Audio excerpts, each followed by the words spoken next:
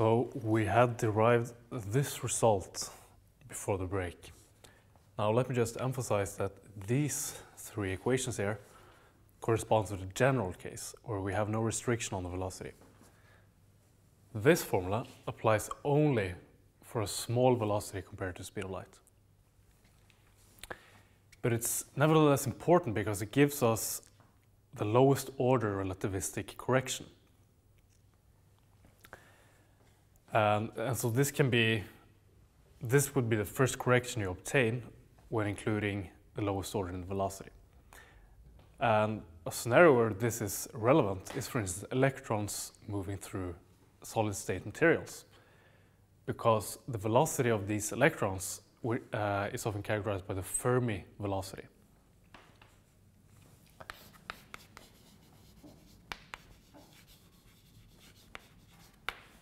And this can typically be 10 to the power of 6 meters per second in some cases. And so we see that Vf being the Fermi velocity of c, is about 1%. So it's small, but there's still a finite correction, actually due to relativistic effect. So what does this mean? Well, it means the following: that if you have a particle that is moving in a region where there is no electric field, that particle will nevertheless experience a net electric field if there is a magnetic field. So even if the electric field is zero, the electron feels an electric field if it's moving in a magnetic field.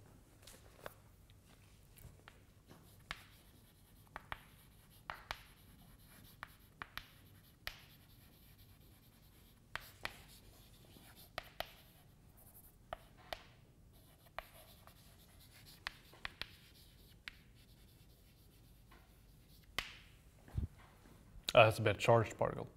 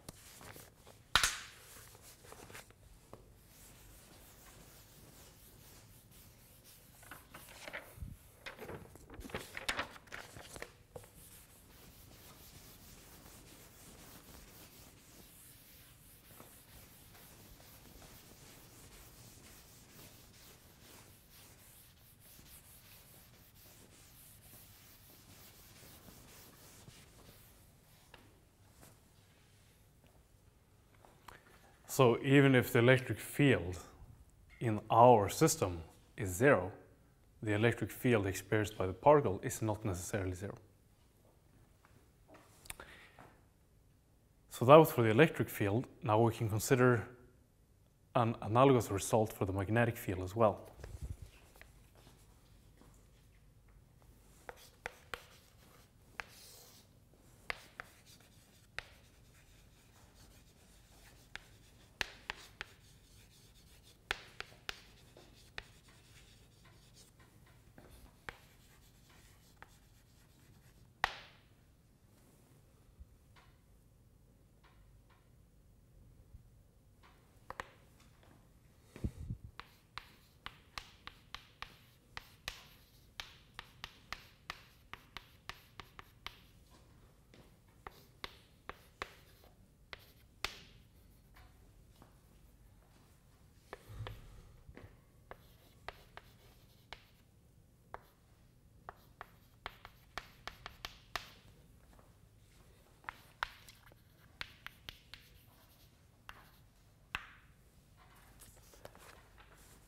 if we make a similar analysis as we did for the electric field,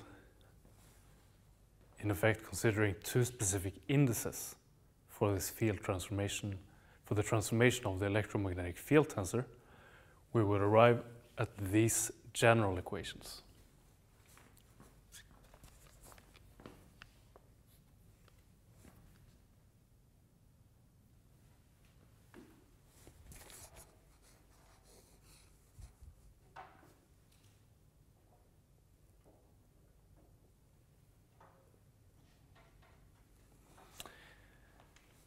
So we see that they have a very similar structure.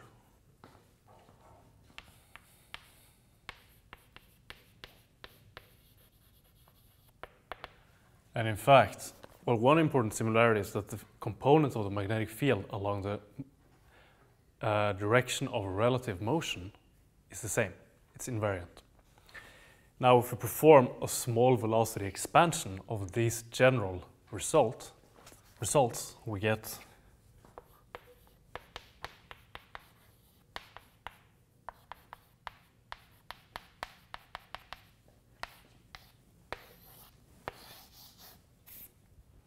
the following.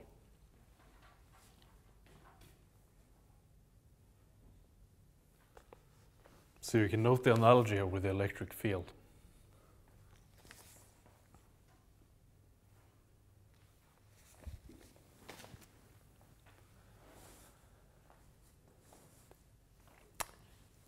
From this result, we can now draw an important conclusion.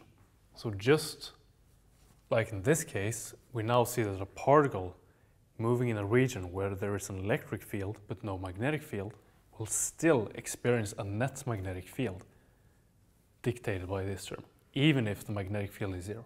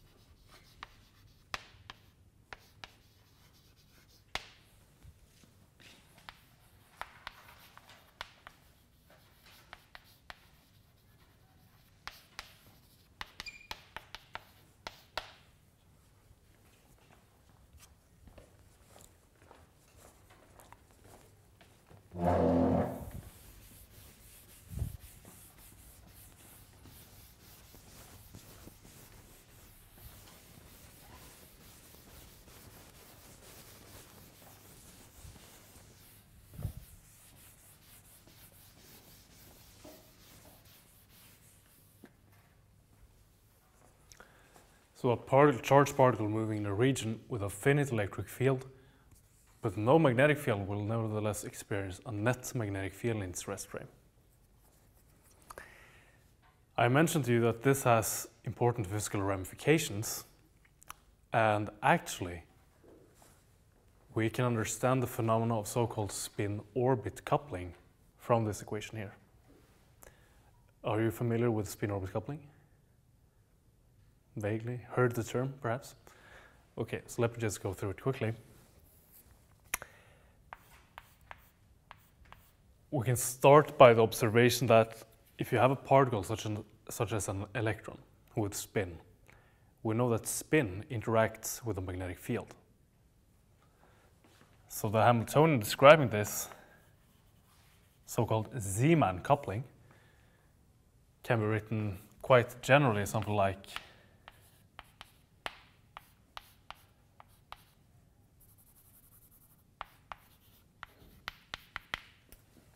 as follows. So alpha is the coupling constant here. S is the spin of the particle, for instance the electron, and B external is the external magnetic field. So you see that depending on the sign of alpha, the spin will prefer to be oriented parallel or anti-parallel to the magnetic field. All right, so according to this resultant, if we have an electron moving in an purely electric field, even if we apply no external magnetic field, and the electric field then comes from, for instance, the atoms around it, we said we get this term. This term has to be included in the Hamiltonian to describe the motion of the electrons. So we get this Zeeman coupling term, where this field is now not an external field, but this field perceived by the electron moving. So in fact, we get something like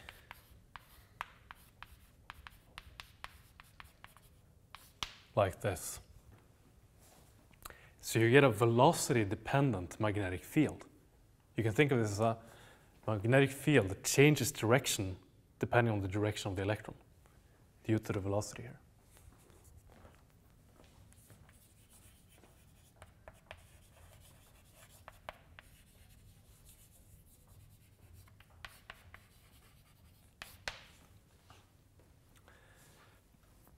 And this is where the name spin-orbit coupling derives from, namely that there's a coupling, there's a relation between the spin of the electrons and their orbital motion, their velocity, for instance, in this case, how they move. And this is precisely a relativistic effect. Spin-orbit coupling is a relativistic effect. So we see then that this has important physical ramifications.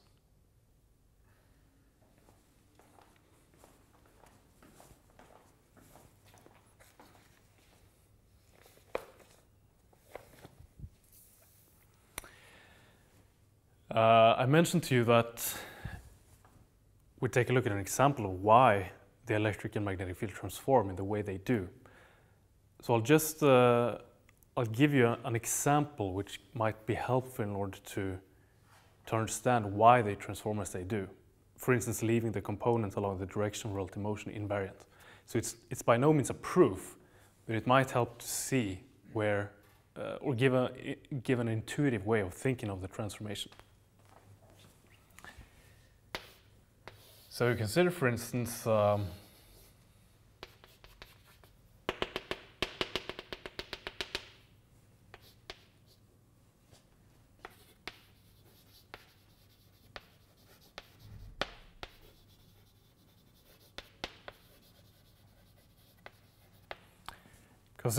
surface where you have a lot of point charges.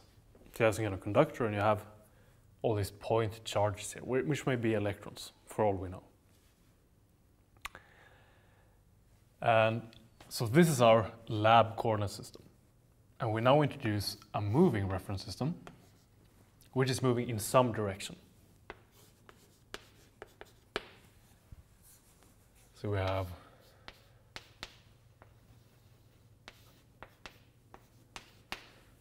coordinate system like this, for instance.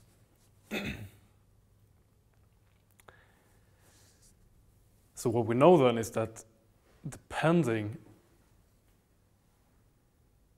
the components of the electric field from the surface of point charges should transform differently. So what happens if this coordinate system, S prime,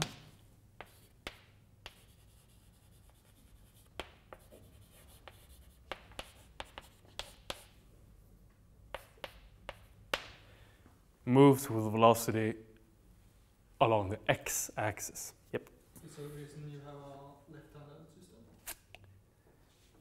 X, y isn't, so this means out of the board, right? Oh, sorry. Yeah, that was a bad choice. Should like this. So consider S prime moving along the x-axis. all this surface with point charges now gives rise to some kind of electric field. We don't know exactly what the electric field is. It would depend on the distribution of these charges, how strong they are, etc. But we can still say something about the situation. In other words, what kind of electric field would an observer in S prime feel if he's moving in this direction? So we can start, would he feel the same or would he feel a different electric field?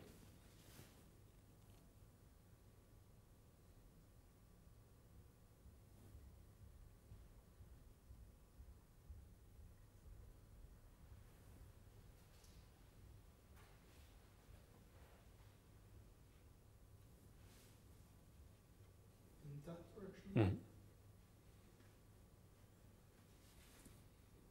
Well, it would feel the same. Okay. And how do you reason? Well, if the potential from point charges decay 1 over r, then it should be on a constant potential that way. Right. Approximately, at least. So I agree, if we had only one point charge, then the potential would go with 1 over r. And yeah, it would decay like 1 over r. But in general, we have some distribution here. So for instance, the electric field here should be different from here. Right? Because we have more charges here than here. It's not completely symmetric.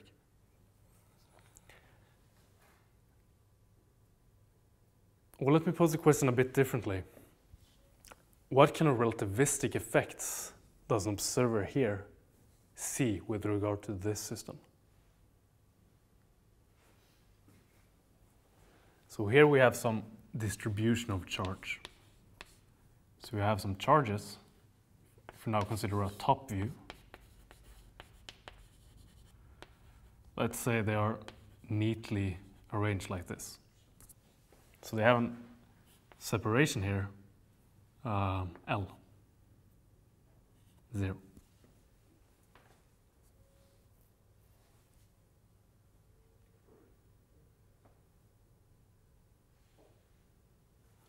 Well, the point is that if this guy is moving with respect to the system here, with a velocity that is comparable to the speed of light, or at least if we take into account the first order correction, the relativistic correction, we get the phenomenon of length contraction.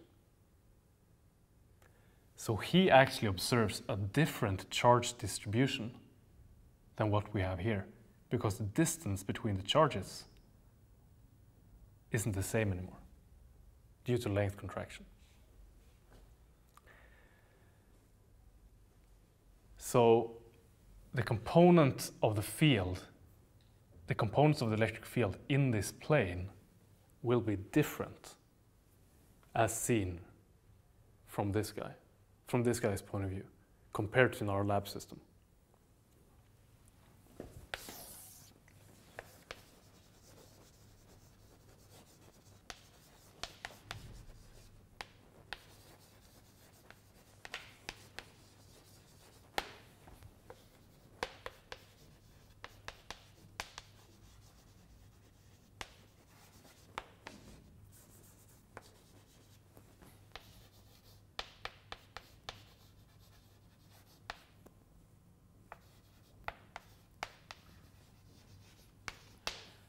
And in fact, they will transform just according to these formulas that we derived. On the other hand, we see that if this coordinate system is moving along the z direction, there is no length contraction. The observer here and here completely agree on the charge distribution on the surface here. And so they observe the same electric field.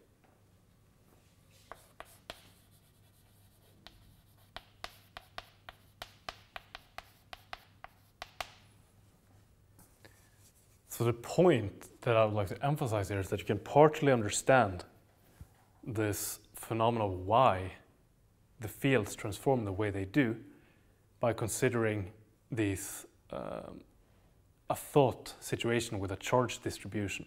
Because once you have a charge distribution, you have to take into account the phenomenon of length contraction. And then you can see why in certain directions you have a transformation of the field and why in others you don't. So this is by no means a general situation, but it was just meant to illustrate how you can think about it intuitively. So if I'm not mistaken, there are some more general arguments in the book by Goldstein.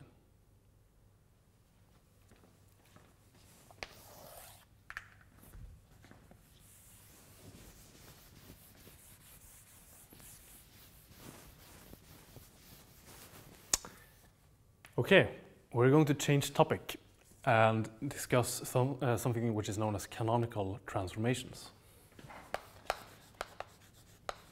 This is in fact the final chapter or final topic in this course.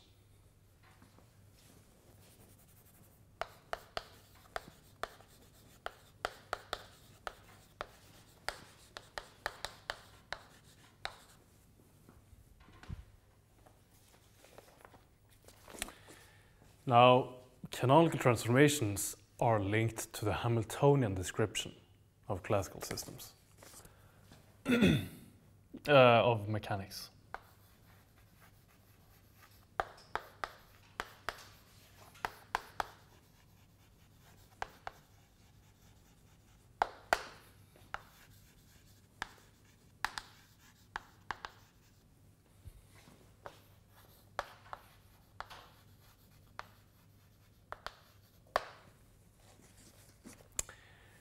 So we're basically going to revisit our old friends, the Hamiltonian and the Lagrangian formalism. And as we've seen previously, one of these two formalisms doesn't necessarily have an advantage compared to the other one in terms of allowing us to solve the system more easily. They provide two complementing approaches to our problem. One of them involves second-order differential equations, the other one first-order. But then you also have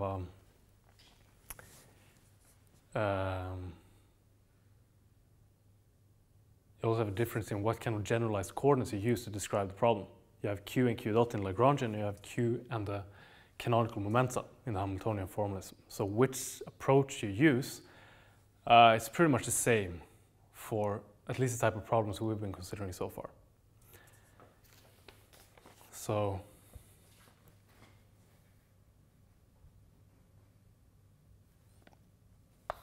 it states like this.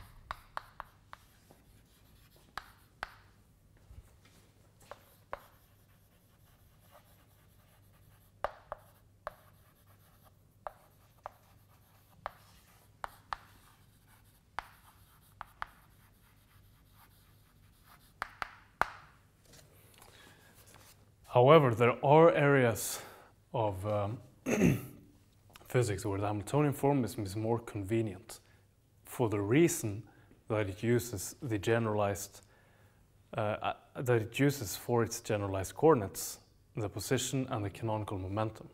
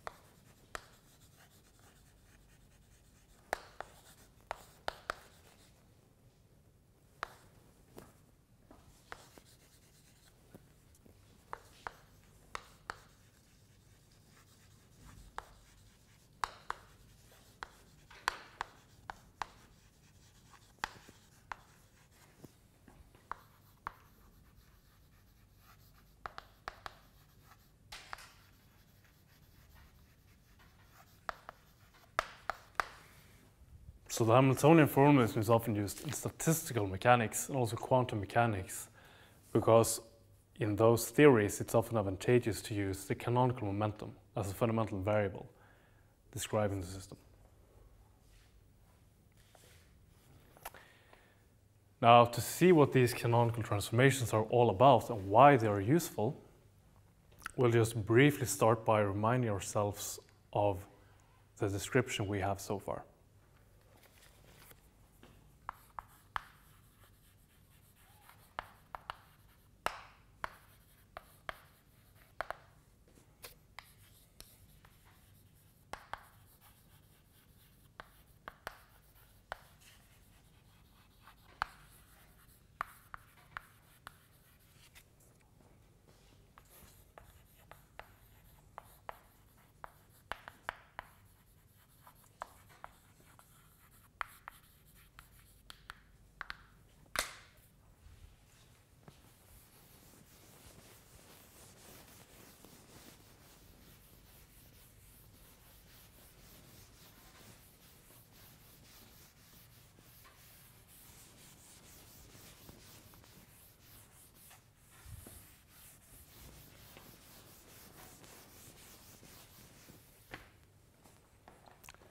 So we have been talking about this phase space, which is spanned by two n-axes. We have n-axis for qi and n-axis for pi.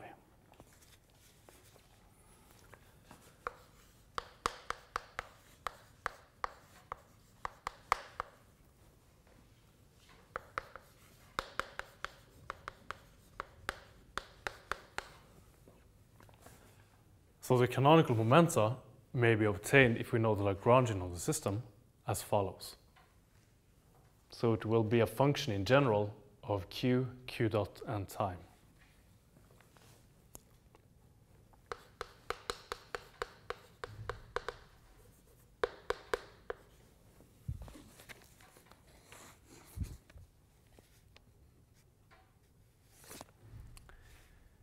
Now, we can also express this in terms of Hamilton's equations.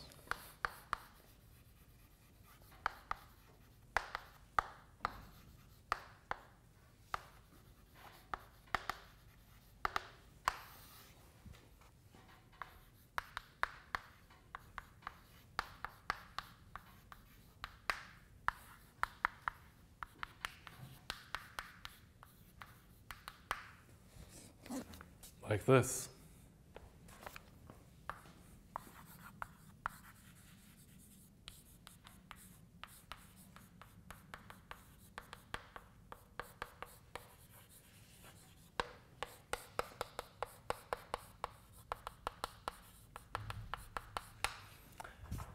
So just to remind ourselves that the Lagrangian is a function of q, q dot, and time, the Hamiltonian is a function of q, canonical momentum, and time. And the link between these quantities is obtained by Hamilton's equations.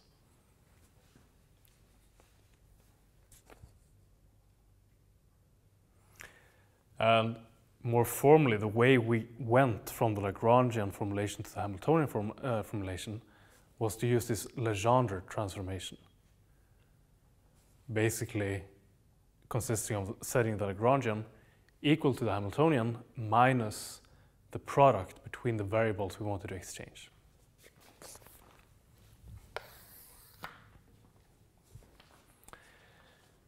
So let me give you an example of a transformation that we can do in terms of the coordinates.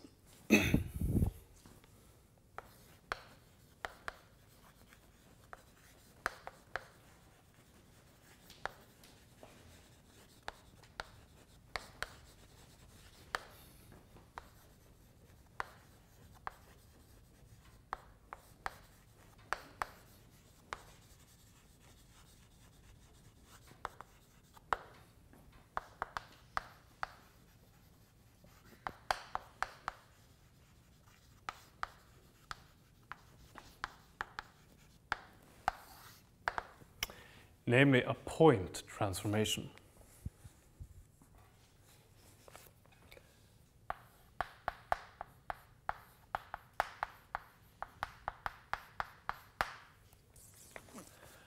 And what this means is that we introduce a new set of these position coordinates, large qi, which is a function of the old ones.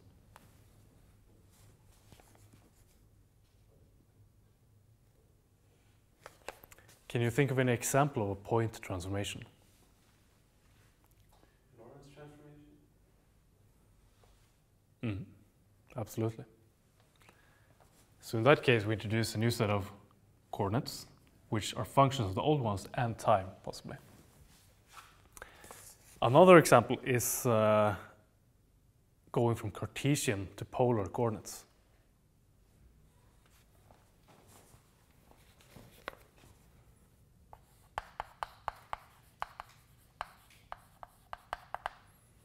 So we have, in that case,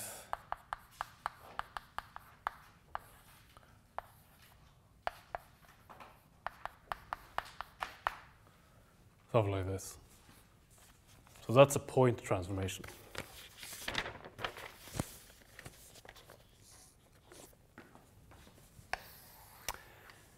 However, we can make this more general and still be in accordance with these fundamental principles in classical mechanics.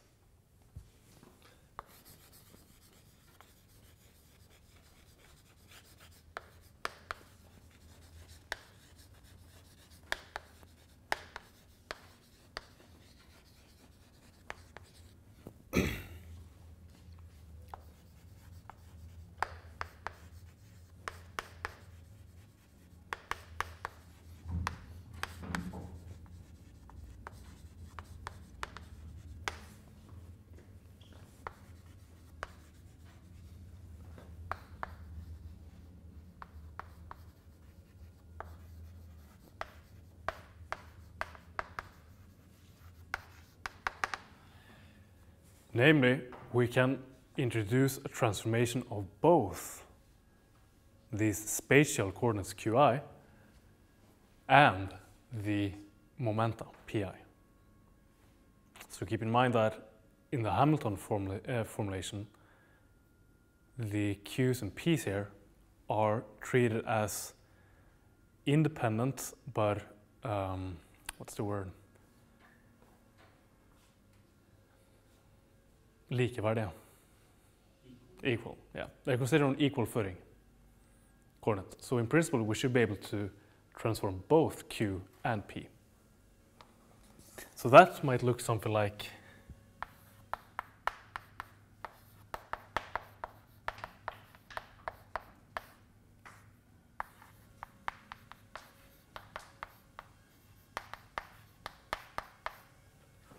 this.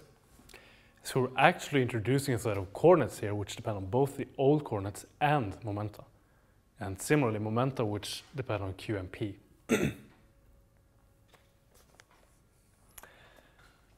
So this is no longer just a new description of space, as in this case with polar coordinates, but it's a transformation of the entire phase space.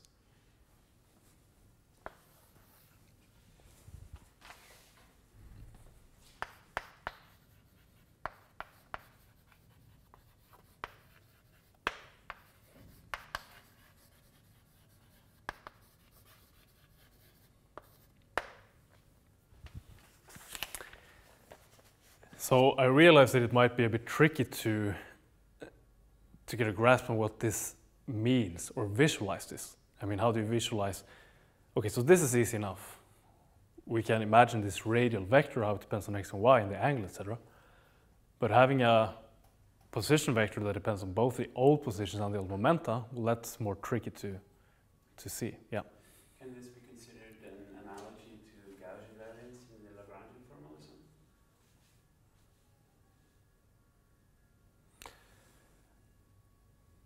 How do you mean?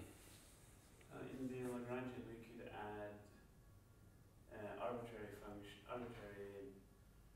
All right. time derivatives of functions without changing the equations to motion. And here you can't do that with the Hamiltonian, but you can transform the coordinates instead. Yeah, you're absolutely right. So I'm not sure we call it a gauge invariance. Well, maybe, it depends. Okay, so if you're using a field description of Lagrangian, well, maybe you can choose a gauge for the fields in a sense. But as you say, we will see that this can actually be interpreted as an extra term in Lagrangian, which doesn't change the physics. But we'll get to that. So for now, just think of these as a mathematically allowed transformation, which is consistent with our description. And it's not meant to be easily visualized, for instance.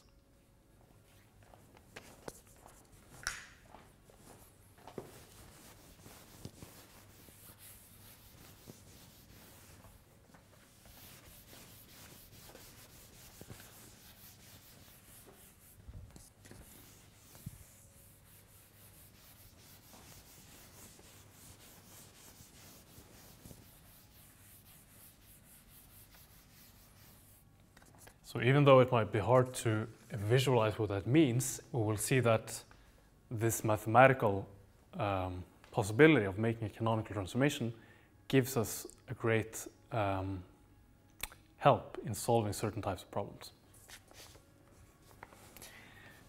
Now, what's important here is that when we make this set of transformations, then the large Q and large P still have to be canonical variables. I mean, we can think of 1,000 ways to make such a transformation, right? But to have a transformation that is consistent with this whole Hamiltonian framework, having satisfying Hamilton's equations, etc., these transformations have to satisfy specific rules.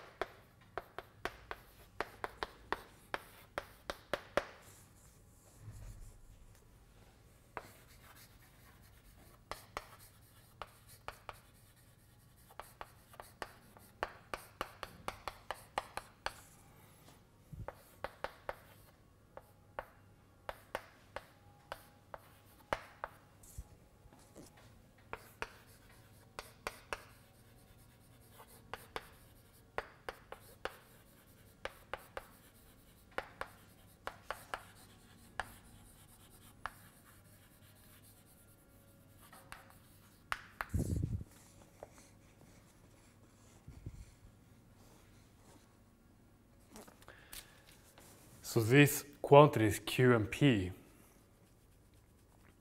are canonical coordinates which satisfy a new set of Hamilton's equations, which have exactly the same form as the ones we're used to, but instead of H, we're now using K, where K is the Hamiltonian, but expressed in terms of these new variables. So basically by substituting our transformation equations into the old or original Hamiltonian.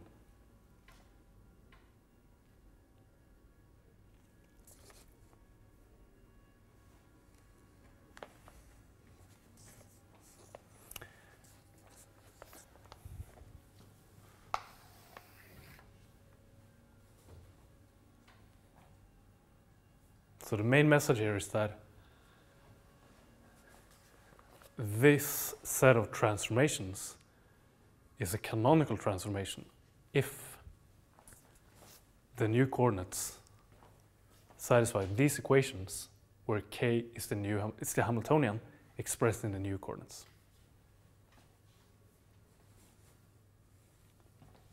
So let me just write that here.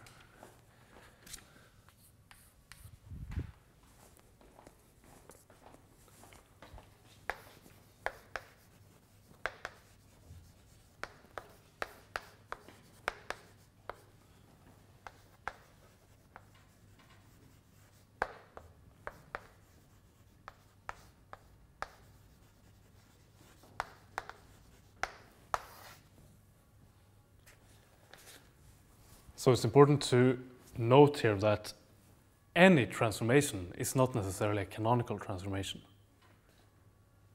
But a transformation of the type 1, indicated over there, is a canonical transformation if this is satisfied.